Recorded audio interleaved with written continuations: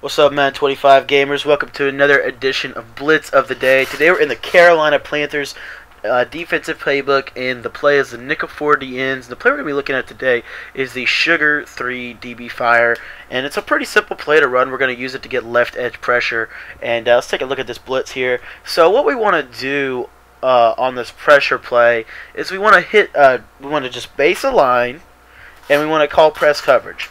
And when we do that, you see the linebackers are going to stack off the edges. So at the snap of the ball, we're going to be able to get that left edge pressure at the quarterback. And one thing you need to do, and this is a little bit of a tip, because of his blitz angle, as you saw there, we didn't get it all the way clean, and that's a problem. Sometimes you will get him in. Typically, you actually will get him in free. It's just depending on how the lineman will pick it up.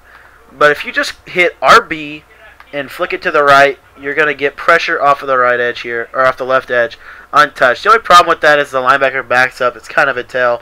So what I like to do is sometimes I'll baseline press, and then I'll globally blitz my linebackers, and then I'll globally zone them, and then I'll re-blitz the right outside one. It's 3 moves, and it's all global. So there we go. And it's the same coverage, but now they both look off the line, and it's a little bit better of a look, in my opinion. But you guys certainly feel free to do what you want.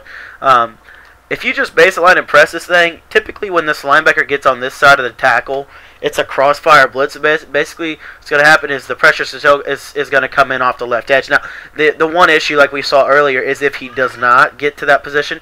So you can just manually move him over like that and click off, and then you're done and you got it. So it's just kind of depending on how much you want to spend, how much time you want to spend in practice mode working on it.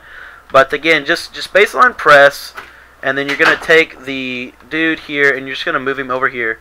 And then that's it, and then you're just going to snap the ball, and the pressure's going to come in off that left edge. So thank you guys for watching today's Blitz of the Day, and be sure to hit the comment section if you guys have any questions.